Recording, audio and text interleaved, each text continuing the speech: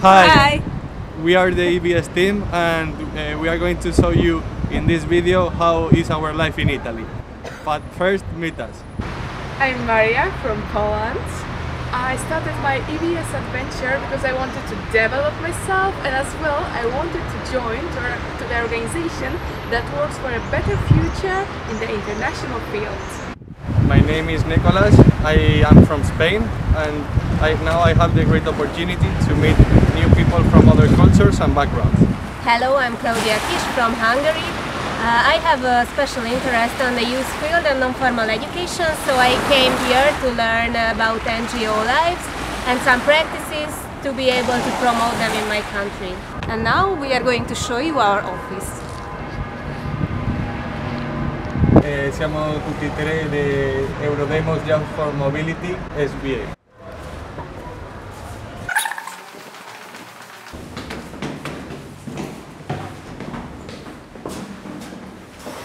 Welcome to our office! Ciao Silvia! Hello, I'm Silvia and I'm the CEO of Erasmus Youth Mobility NGO. Ciao! On this table, you can see all the materials we collected during the Salone dell'Orientamento. During this event, we had a chance to present the organization and European mobility possibilities to young people from the region. Our task was to support Silvia in preparing presentation and later as a live example of mobility. It was a success because more than 100 youngsters were interested in the topic.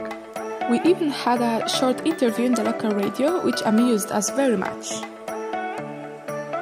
At the beginning of the month, we had a big task: support and analyze Erasmus Plus Youth Exchange called Talk on Democracy in Euromed in Sheila. We could see how Erasmus Plus projects are handled and managed from the organizational side and how to deal with it. It wasn't easy because in this exchange, 40 people from 8 different countries took part in this project. And we admit we learned a lot. About Euromed countries, their cultures and governments. That each activity during the project had to lead somewhere because we have only a couple of days to accomplish the objectives. And the way how intercultural projects can be arranged. Besides the main bigger tasks, we have daily and long-term tasks, like preparing an input magazine or school workshops. We are also enjoying the weather and enjoying the culture, landscapes and the people. First thing that you have to know, don't underestimate the size of Italian aperitivo. It is not possible to eat ice cream after.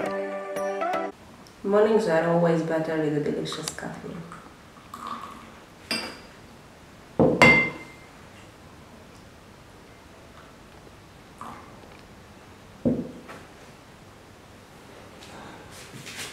During any time of the day or night, best snack, arancini. One of the weekends, we were visiting an amazing area called Pentedattilo, a ghost town abandoned by people and taken by cats, arts and history. So this is all about our November. See you in the next video. Ciao ragazzi!